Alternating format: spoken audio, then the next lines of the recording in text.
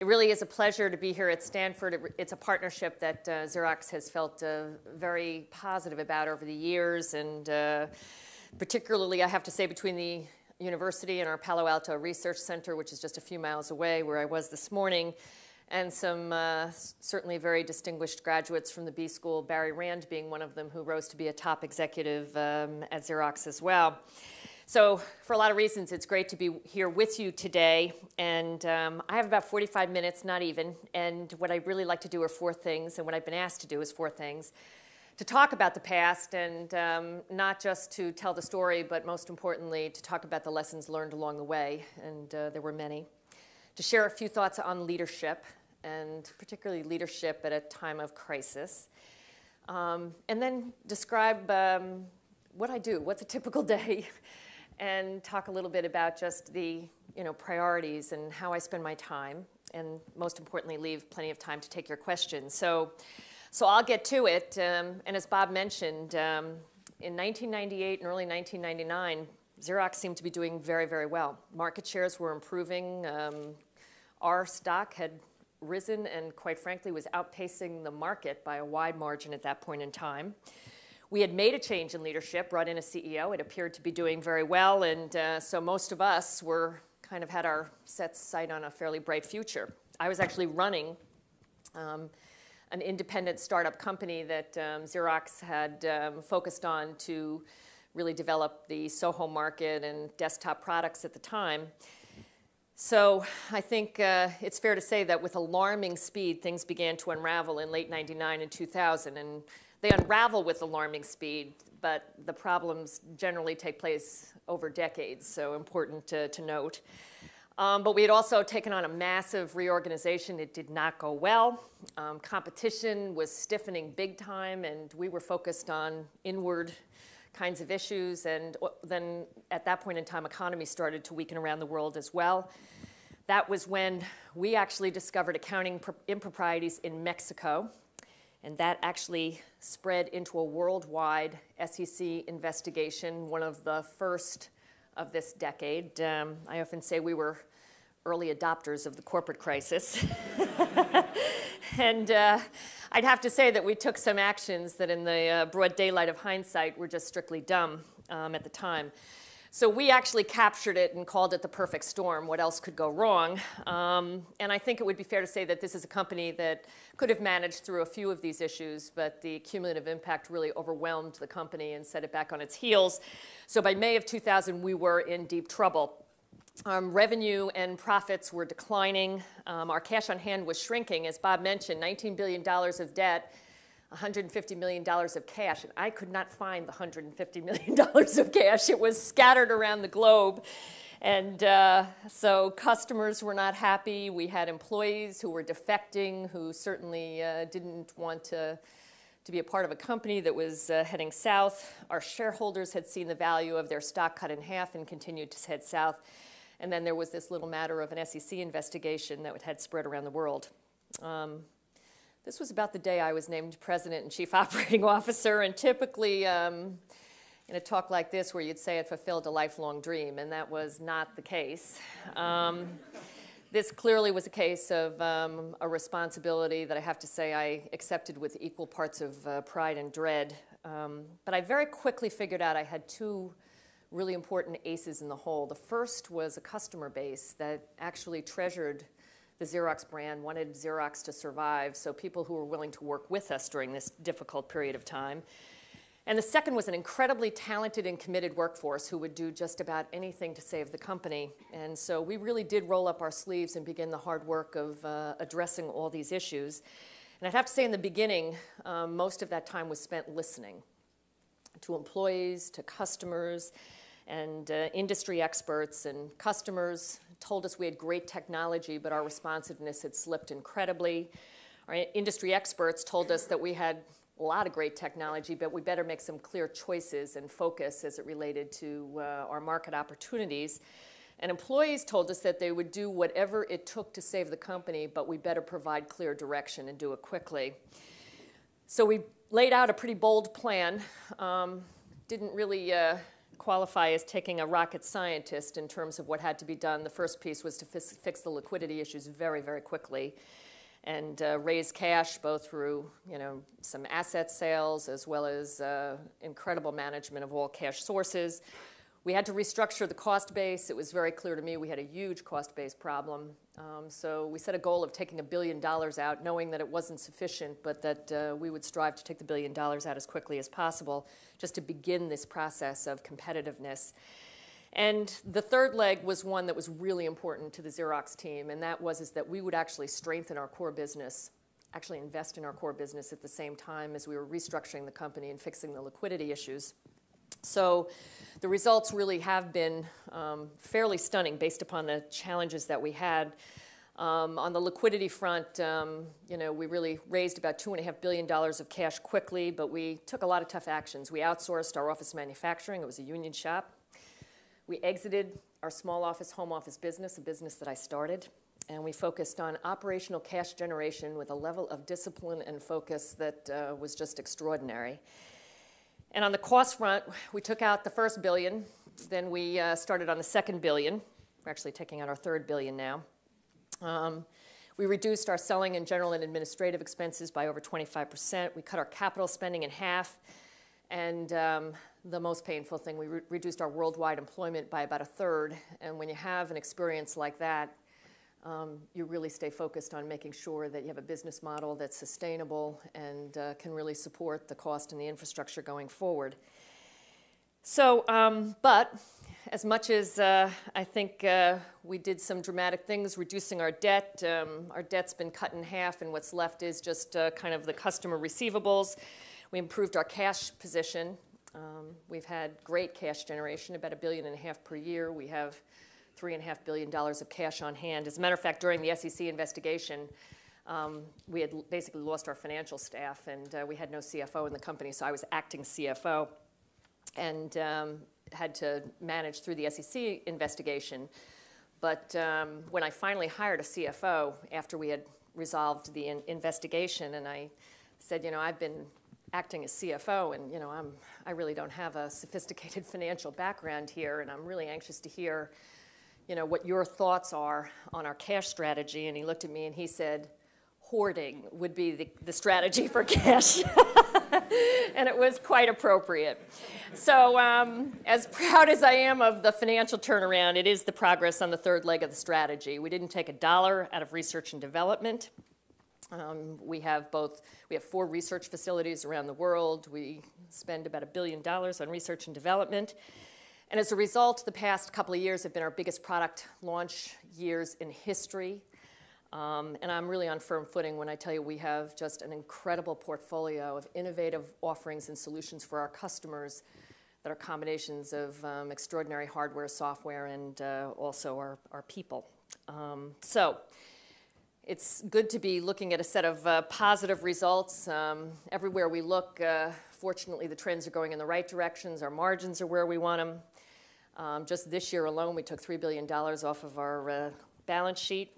And our equipment sales, which is really the driver of our company going forward, have been growing for the last 7 quarters. And most importantly, we're winning in the marketplace. Customers are voting with their checkbooks. So this is just to give you a perspective on where we've been. I think it would be fair to say that a few years ago, people were writing our obituary, and now we're getting some very nice quotes like really looking at a great turnaround. So this has been really, I think, the opportunity of a lifetime and certainly a thrill. And I think the biggest understatement would be to say that I've learned a lot along the way, and that's what I'd like to turn to now. And as we reflected on it, there are really 10 areas that are basic. Certainly nothing terribly brilliant, but they seem to get lost in the shuffle when you are going through an experience like we have. The first is, I kind of characterize it as look before you leap. As Bob said, I'm a lifer, 28 years at Xerox.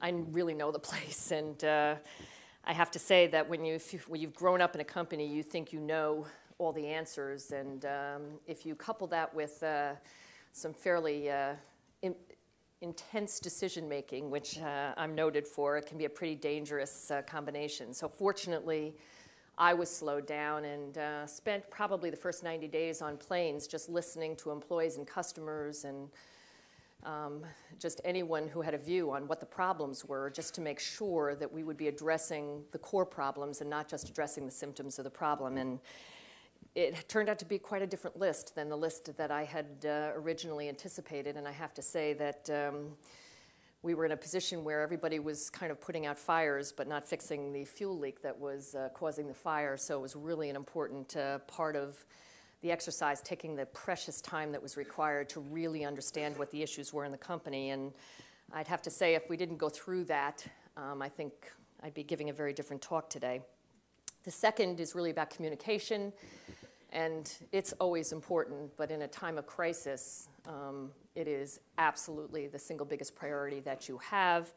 And actually, that's when people tend to go underground, when things are ugliest. And this was a really important part of the turnaround strategy. I have to say that I worried a lot and I had a lot of doubts, but when I communicated with all of our constituencies, I was pretty transparent about the size of the issues. I used to call it the brutal truth and give people a sense of really what was happening in the company, but also confident about a plan that would overcome those issues, and the combination of hopefully giving people a sense that we really do know what's happening here and it's not good, and we have developed a plan that will address those issues was really the approach that we used.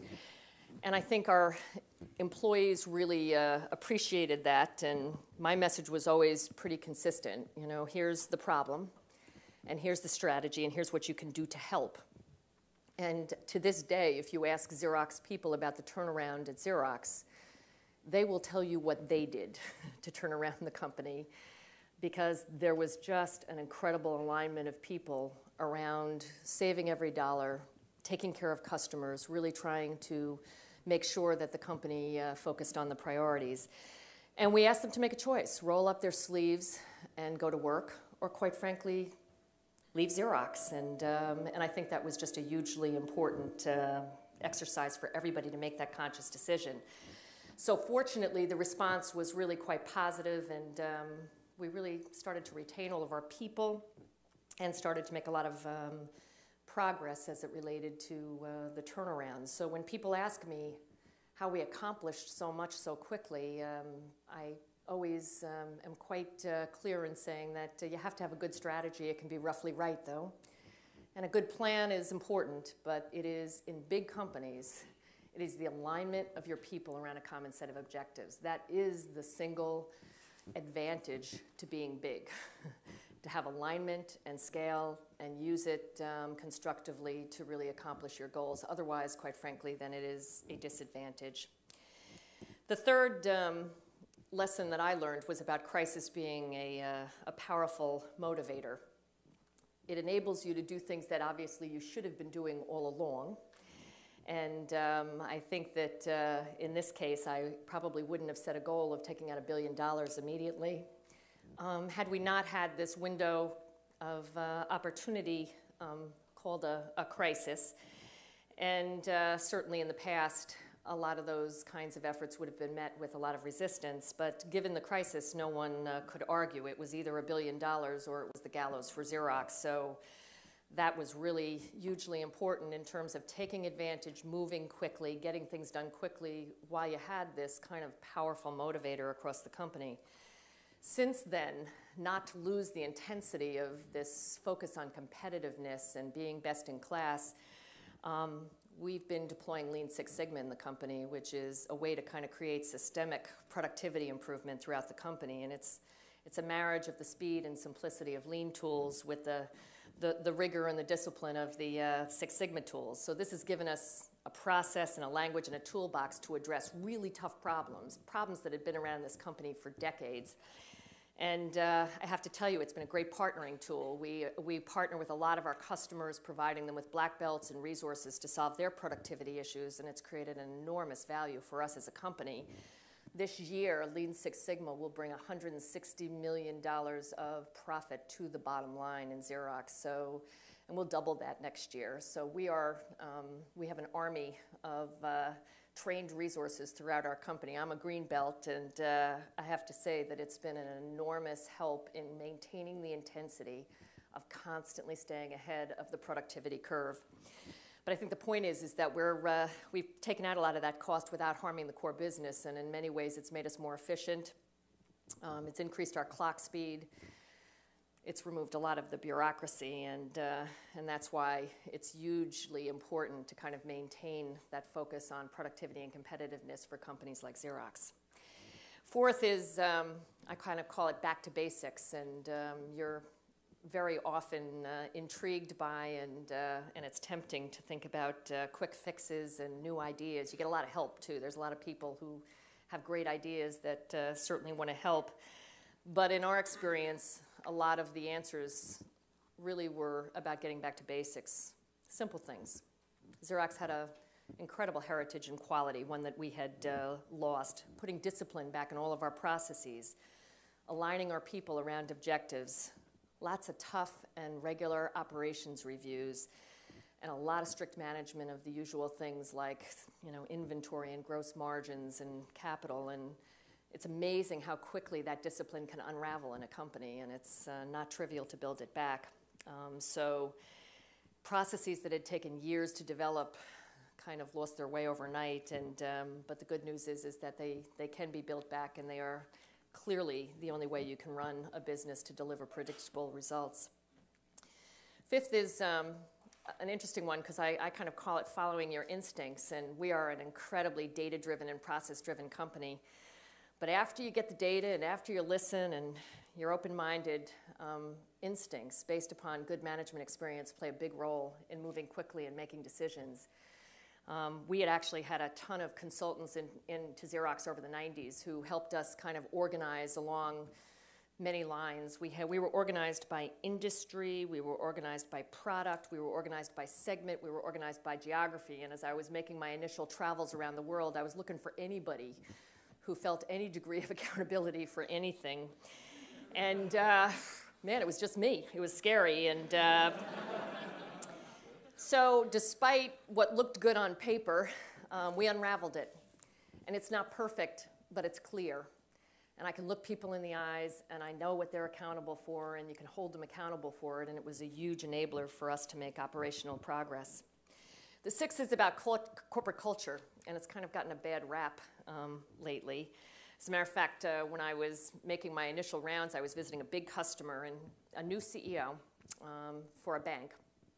And he was coming in with kind of a turnaround charter and wanted to give me a lot of advice about what needed to be done at Xerox. And we owed him a lot of money, so I was listening. So in any case, he said, you got to kill the culture. It's the culture in this company that has made it, sluggish and bureaucratic, and you've lost your edge and your competency.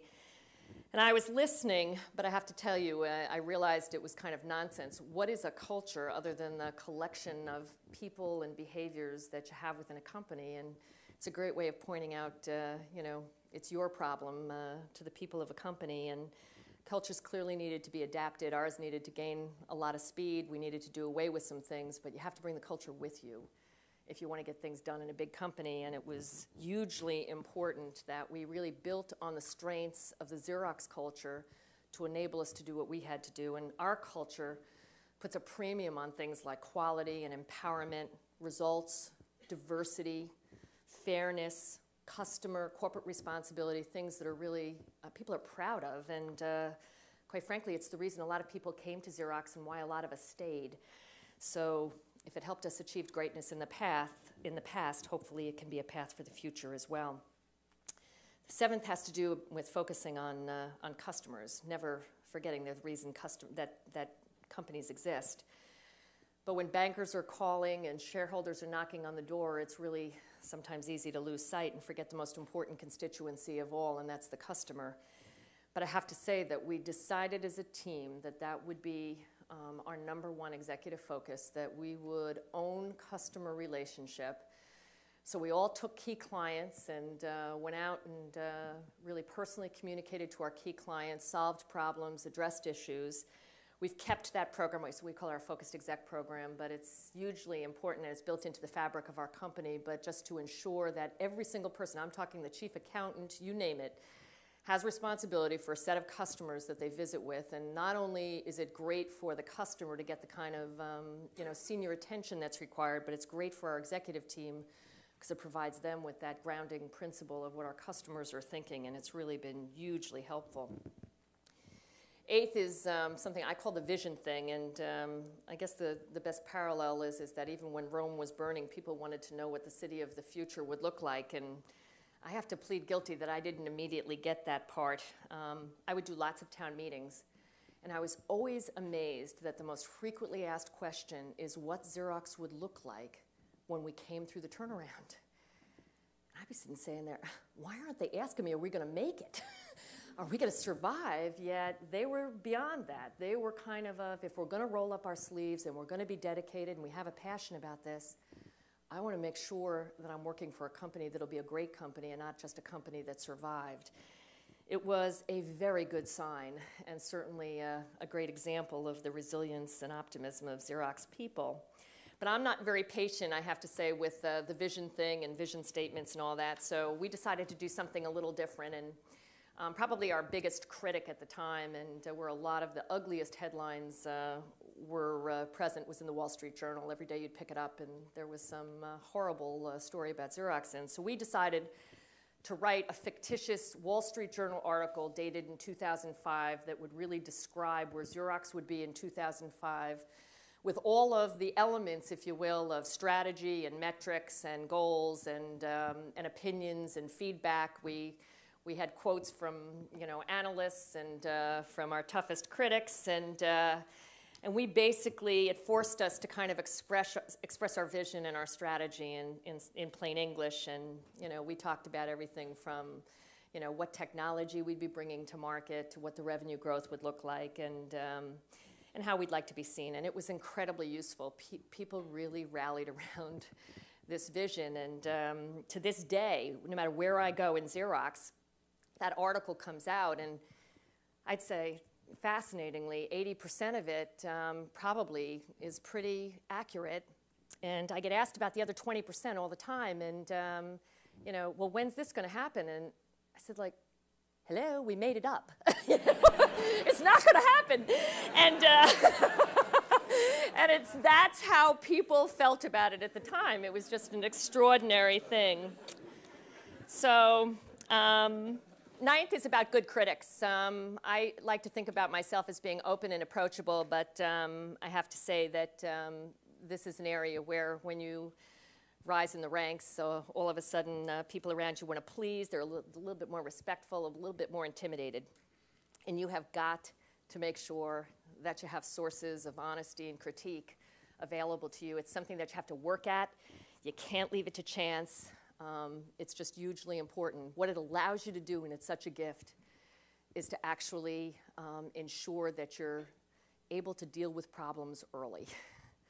And when they, fester in the environment, they're bigger and bigger, and eventually, clearly, they become crises. So it's truly a gift. Last thing, and we'll talk then a little bit about leadership, but it's about sense of humor and perspective, and not to forget that part of what makes work so great is that you enjoy what you do, you enjoy the people that you work with, you laugh a lot, and you have this kind of relationship and community that becomes awfully important to a satisfying work experience. And taking yourselves too seriously, even with the dire problems that we had, would have been a big problem. We had to laugh at a lot of mistakes. We made a lot of mistakes. We laughed at ourselves. But I don't believe any of us would have survived the past 4 years if we didn't truly look forward to coming to work every day. And huge goal for everybody.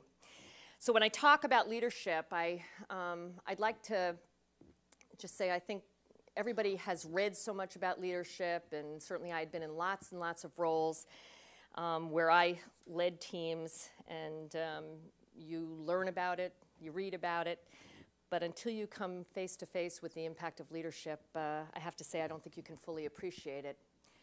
And with that, I would tell you that poor leadership can do damage overnight. It's amazing the extraordinary damage that poor leadership can do. And really good leadership can move mountains over a longer period of time. It's got to be consistent, and certainly takes a lot longer time to make progress. I actually read a book from one of your alma maters who actually had a big impact on me, and it was during a really important time, and it was good to great, and it was about companies that had extraordinary results over a long period of time, and then of course then a research project to analyze what were the common set of attributes for these really great superior companies, and only a few companies really met those standards. But the not so surprising answer, of course, was the quality of the leadership, but here's what was surprising, that these leaders were almost unknown. They weren't the household names, and that they were this kind of paradoxical blend of personal humility, but an incredibly strong professional will. And they really focus on building teams, giving credit to others, doing whatever it takes to make their company great, but it is about their companies and it's not about themselves. And it's just sounds very logical that if you focus on the institution, your contributions are far more likely to be lasting ones, but one that may have eluded us, particularly during the period of the 90s. So last but not least was how do I spend a day? And I'm glad to say that there is no such thing as a typical day. And whether it's a crisis or an opportunity or circumstances change or stuff happens, it's really certainly not typical. So I thought I would actually just tell you what I'm going to do, and I have done this week, because it should be pretty typical. But I actually started in my office on Monday morning. We have a board meeting next week. It was my last time in the office, so it's so a little bit of time just for preparation there. Then I actually flew to Washington to meet with a very large customer. And then I spoke to the senior management meeting of another very large customer, actually Fannie Mae, in Washington. As you know, they're going through their own version of a corporate crisis, so they had an audience that was really interested in hearing what the Xerox experience was. And then I flew out here to San Jose. All day yesterday, we met with our Fuji Xerox colleagues. We have an equity partnership with Fuji Xerox. It's how we distribute in Asia Pacific. We also have a technology and development exchange with Fuji Xerox. So we met with our senior team there and had dinner with them last night. This morning, I met with our employees at our Palo Alto Research Center, and then a customer meeting, and then my visit here this afternoon. Tomorrow, we have 3M in for a day for an executive exchange on the topic of innovation. We're hosting it at Park, but it should be a great half day. And then I fly to Clearwater, Florida, where I'm meeting with the CEO of Tech Data, our largest indirect distributor. And I'll actually speak with their senior management team, and then finally tomorrow night Friday night return to Stanford. So the good news is that it's a week out of Stanford. So I travel most of the time because that's where the work gets done, that's where our customers are, and that's where Xerox people are, which is really the core of what I do, is meet with customers and Xerox people, the most important constituencies. So that's probably pretty typical. So my last message is, by the way, that if you believe in communications being as important as I do, my title should probably be Chief Communications Officer, because that's a lot of what my job is about now. And if you listen as much as you talk, it's time well spent, because it keeps you grounded and connected to the marketplace, to your customers, to your people, and gives you just an invaluable source and rich set of information. So in any case, hopefully I've given you some food for thought, and I would be delighted to open it up and take your questions. So the question was about characteristics of work ethic and what served me well, perhaps, in attaining a CEO position. I guess I'd begin with I'm a pretty intense worker in the sense that I don't like any idle time. So I'm generally try to get a lot accomplished in a short period of time. I actually think that came from, or hopefully a skill I developed being a working mother. I think having children while I was working always put boundaries on my work life so that I wasn't going to stay at the office for 14 hours a day. That wasn't my shtick. I wanted to get home when I was home and have dinner with my husband and my kids. So the ability to accomplish a lot in a short period of time became, for me, the most important work ethic. And it's kind of stuck with me. I'm a early riser. I go to the gym every day because it's for my head, just to kind of start the day with a fresh perspective. And I stop working if I'm in Stanford at 6 o'clock. I don't stay, rarely, any longer. I have lots of dinners now and lots of other, but I do have this belief that you need space from work to have perspective, and you have to make that space available for you. Work will consume as much as you will give, and that's clearly the case. And I should also reflect back in the 2000, 2001, I worked 7 days a week, 24 hours a day, just because that's where the company was and there just wasn't any space. But that's not the characteristic of my career. And I'm now, I think, back in a place where there's a little bit more balance, but you have to make it. No one gives it to you. And I've always been pretty tough on creating boundaries about my workday, and it's really been helpful. I think both in the sense that you seem to get more accomplished when you have those boundaries, and it also, I think, is a much more rewarding life as well. Yes? Did you not see a need for an MBA in your career?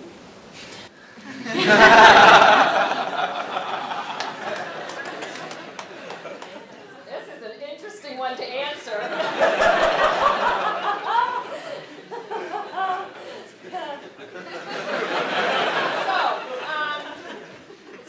If I ever thought I was going to be where I am, I probably would have gotten an MBA along the way. But that wasn't my plan, and I must tell you that I started out in sales at Xerox, and which clearly at that point in time didn't require an MBA, and it just never. Then I had kids.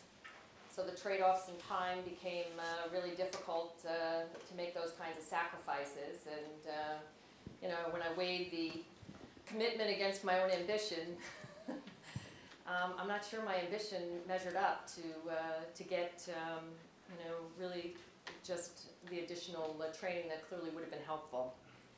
But I would tell you this: I have had to make up for not just not having an MBA, but also not having a lot of the training in a company that I run by an incredible amount of intense learning on the job. So, I was acting CFO during one of the most complicated restatements in American business. And I learned from every resource I could find as it related to financial training. So I probably got there in a very non-traditional way in terms of learning, and it probably would have been nice to have had that head start in the background and the experience through an MBA. But it just wasn't in the cards when I was starting my work career, and I never made the trade-off from that point on. So it probably was just not something I planned for. Yes? Often we hear from CEOs who are men who credit their wives with not only getting them to where they are in their career, but giving them a full home and family life. I'm wondering what role your husband played and if he was balancing a career of his own, and how you managed that juggling act. Well, we always talk about the fact that we both need wives.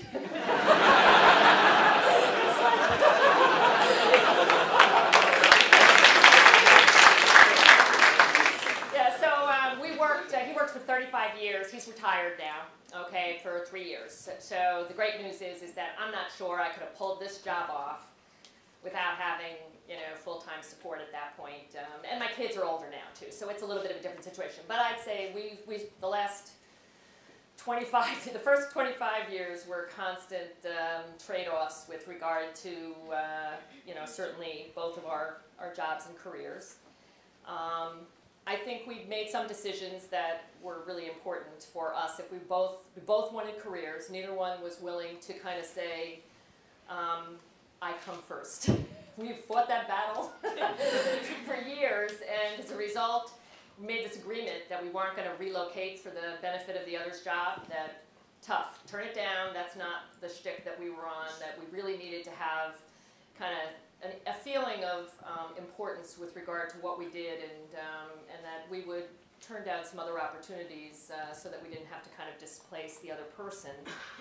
And we also decided that we also actually had this great goal to be good parents too. That was certainly not the easiest of things during those years. So you know, this thing is always about choices, and I think you get into trouble when you don't make clear choices. Well, we made clear choices, and that was work and kids. That's it. So when I first became CEO, and they were putting together kind of my personal history, and they were picking up all this stuff from my resumes, I had to stop them because I knew it would be published. I said, I made all that stuff up. I didn't do any of those activities or hobbies or... So, like, I'm not really a good skier. Falls into the category of boring, but the fact is that, you know, we raised a family and we worked, and for a long time that's really all there was room for. So I think we made it work because we made an equal kind of sacrifice in terms of, you know, our free time and what we spent it on. And there was, for us, and it's not for everybody, there was no particular resentment about kind of this, you know, I come first scenario. It just wouldn't have worked for us. Yes?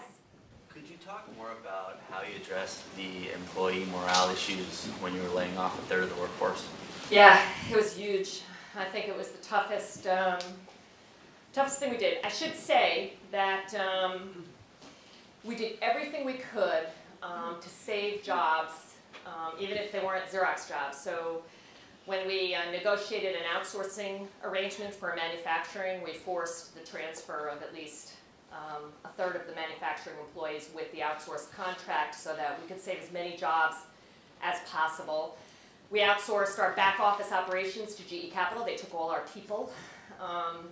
So right there, you know, we had you know, several thousand employees who were working not for Xerox anymore, but we did a lot through managing attrition and retirement and trying to manage down the ranks but at the end of the day, obviously, we shut down businesses. We made a lot of tough decisions. So probably the best example is that I shut down the small home office business that I started, 1,000 people. And you know, there's only one way that you can do it, and at least give people a sense of that you care and that you do it face to face. And so that was our rule, that we always did it in person and met with the organization so that it was never delivered indirectly.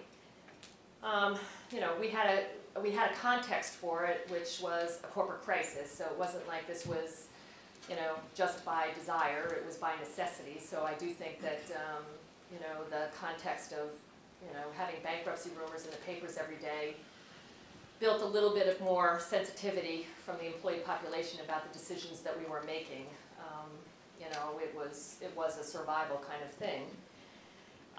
So all I can say is that, you know, you certainly have to build an honest, incredible story about what you're trying to accomplish and what you're trying to do.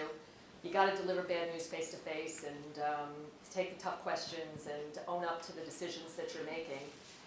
And then you got to work really, really hard to convince people that you're trying to put together a company that isn't going to go through this drill over and over again. And that's really what we've been about, is really the kind of adaptability and sustainability that a big company needs so that you don't go through that kind of you know, retching disruption that huge restructurings cause. It's one of the main reasons why I'm so passionate about Lean Six Sigma, because it's a problem-curious discipline that forces you to deal with issues before they get big. And you know, and that's why I want our people so engaged in it, so that they help solve them, they fix them. We don't let this problem develop into something that has to be done, you know, in a really harsh way again. So I think people know that we suffered through this, and that we tried hard to, I think, make as many decisions as possible about saving jobs. But at the end of the day, and I used to have this conversation with our union, it's no jobs or less jobs. I mean, there really is a reality about what we were dealing with, that you couldn't perfume that pig. It was just absolutely essential that we told people the truth about what was going on. So, no easy answer, and I still think the organization bears scars. I feel blessed with people that are loyal and terrific and love the company, but it definitely scars a company, and it's no way to run a company, that's for sure. In the back. Can you talk a little bit about the leadership team you assembled and to put together to deal with the crisis, and if you could maybe focus on whether you kept the team intact as you went through the process of reorganizing? Okay. Well, when I came into the job, I knew that there would be certainly some people that probably weren't thrilled with the decision that I'd become CEO of Xerox. So the first thing I did was sit down. It was a 12-member team, and I sat down with everybody and kind of did the same thing I did with employees, which is, no time to waste. I can't be looking over my shoulder. If you sign up, you have to be signed up totally. Otherwise, I'll make it really attractive for you to leave. Because I can't waste any time with people who don't buy in and care about, the corporation the same way I do. 3 out of 12 left. And I made it very attractive for them to leave, so that, it clearly wasn't, they could own up to the fact that they really didn't want to stay, and that was a good thing because it happened quickly. And if there's one thing I learned throughout my career, that, the quicker you deal with those things, the better off you are. So I brought in some new people and made a lot of changes also within the team, but wound up then with a 12-person team that's still with me today. Some of them in different roles, but they've all stayed. I think the part that people don't appreciate, it was obviously a very difficult time at Xerox, very tough decisions, not a lot of rewards and recognition either. You couldn't really buy your way through this one because there was no money. But the feeling of accomplishment when you can contribute something that really has an impact is enormous. And this team feels this extraordinary sense of participating in the last 3 or 4 years and having this huge impact of putting a company back on its feet and bringing back kind of a brand icon to profitability and stability. So I think the satisfaction of what's been accomplished has been a huge retention vehicle for this senior team. And we're like a family. It's really does create an environment where you develop some very, very close relationships. So I feel really lucky to have this team in place. Here? Was there a point of time in that turnaround when you thought that we weren't gonna make it, like we're gonna fail, and if you went through that situation, how you shared that, or if you did, with your team? Well, there were a lot of points in time. I, certainly knew what the odds were on these kinds of things, and certainly our odds were not good of succeeding. And I often think one of the things that happened to be a good thing at the time is that not having been trained, if you will, and groomed to be a CEO, there were a lot of things that I took on that probably, I didn't have the, if you will, the perspective of someone who'd had the experience and gone through it, and I think it kept me perhaps a little bit more in the dark and a little bit more optimistic about the possibilities. One of the things that we did, we negotiated we lost all of our commercial paper and drew on a line of credit, $7 billion. That's the 58 banks that we negotiated with. And I had to meet with these 58 banks every 30 days and basically kind of report an update. And at the end of the day, we had to get all 58 banks to sign on a renewal within 24 months because it was an expiring line of credit, or else it was, the whole line wouldn't renew. So we would be bankrupt immediately, and I had some serious doubts about whether or not we would be successful with that. I think that was probably the loneliest part of the job is that you don't get to have those conversations with many people. You get to have the conversation about how difficult things are and trying to put a realistic perspective, but you have to balance it with the fact that we can get there and we can do it and keep people engaged and motivated. So I'd say that was one of the things that probably was most difficult was just lots of nights kind of lying in bed and thinking about you know, the security of all these people that was at stake if we weren't successful with some of the things that had to be done. And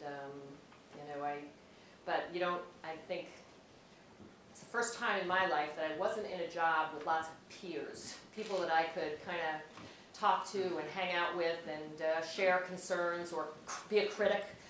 And you know, isn't that guy stupid? And so that was a learning experience for me, I have to say, and one that took its toll, I'd say, during the first couple of years, because it did require kind of an internal mechanism for dealing with the stress of some of the situations, and it was a tough time. There was one over here and then there, yeah. You mentioned before that it's important to find sources of honesty and critique, and I'm wondering, where did you find those sources? Were they internally, externally, and how did you solicit that kind of? Well, the ones that are most helpful to me are usually employees and customers, because they really see what's happening. So, you know, there's nothing more sobering than going to visit a really unhappy customer about, you know, what their experience has been and what the problems have been. And I did a lot of it. I do less of it now because we have less, hopefully, unhappy customers. But getting that firsthand feedback and dealing with the frustrations and the issues firsthand, I think, with the marketplace is really important. Inside the company, it's actually easier than you would think. There's constituencies that are very outspoken. We have, you know, 8,000 technicians who are on the streets every day solving technical problems, and they're not aspiring to be CEO. They're like, let me tell you what's wrong with this company. And so a lot less political overhang in certain constituencies if you create an environment where they can speak freely. And we do tons of business with like agent partners and people that see Xerox from arm's length, and it gives them a freedom to provide input and feedback that's hugely important. So there are tons of sources. I think the real key is that you actually have to thank people and make them feel valued for giving you the feedback versus shoot them. And that's the first instinct you have is defense. And you have to just kind of learn to absorb it and take it away and know that it's a gift and process it and deal with it. But they're there to be had. You just have to create the environment. Yes? Yeah, so to what extent you being with the same company for 28 years helped you go through these times? And I mean, is sticking with the same company is something you would strongly recommend to all of us? So it was probably one of the most important reasons why I could do what I did at Xerox. This is, you know, it was a lot more emotion than it was logic, probably, in terms of a lot of the effort that we put in. At the time, it was very, very, it was not well accepted in the market. If you read the headlines on May of 2000, it would have actually been very, very negative, because the conventional thinking is that when a big company runs into trouble, gets into a crisis, what you need is literally an outside turnaround expert who can be somewhat ruthless and quick and solve the problems and get it back on its feet, and then you can turn it over to a more sustainable team or something. But so it was not well received. It was not, the day that I was announced as CEO, I think the stock dropped 15%. Not a big confidence builder. So, builds character, that's right. So no, but when I think back on it, you know, it was so hugely important in terms of developing the loyalty and the relationships and building the team, and I had such a head start because of what I knew about the place. I was one of them. And I really felt that you know, the culture was hugely important, that there had to be a pride and a respect and a relationship about how we did this so that people could hold their heads high. And that's not to say, by the way, I'd say a third of my team is hired from the outside. So this is not a requirement, but I think for this particular set of circumstances, I viewed it as a tremendous asset. And I think that, you know, there's always going to be a mix in companies of people who stay for long periods of time and those that, you know, you bring in for external perspective and groom at different points in their careers. So that's a good thing. But I have this goal, and I know that it used to be, and it maybe, well, it's in vogue to say, you know, you kind of have to build this portfolio of experiences to, you know, really develop your career. I want to hire every Xerox person with the goal of making it a place they want to stay for a long time. And I actually want them to come with that same motivation, that they can see a way that this could be a place they'd love to have their whole careers. It may not work out, but I think both company and individual are served a lot better if that's the motivation for joining a company and hiring an employee. So I'm sort of trying to instill that into the fabric of the company, that, you know, we really would love to have people stay and be with us and have careers that are really fulfilling for long periods of time. In the back, and then here. What keeps you up at night now? Well, I think the thing that probably, I'm a worrier by nature, and so I will always find something to be concerned about. But, you know, if someone asked me what motivated me more, success or failure, I would probably say failure. And, you know, I think that's one where I run really hard to avoid failure more than I run towards success, I think. And therefore, I think it almost makes me nervous that we're at a place where people kind of think it's business as normal, you know, business as usual. So it's trying to not put our feet up and fall into some of the characteristics that I think got us into trouble in the first place, and having a level of intensity. It's a different goal. Okay, we're about growth and greatness now and not just about survival. But you need, I think, that same level of intensity and passion going forward, and that's a big challenge to try to sustain that. You know, I tend to think that right now crisis was a more powerful motivator than perhaps you know, the goal to being a great company again, and that's my job. I've got to make sure that that's in place, but it is something that certainly worries me, that this next stage of the journey is one that I've really got a whole different set of things to accomplish than the last piece of it, and equally important. So pretty challenging. Yes? With regards to culture, and it had been a competitive advantage for Xerox for so long, and then you saw the need to realign it. What advice do you give to other companies that are in similar situations, that there needs to be some culture change, but yet it is so important for the success of the organization? Yeah.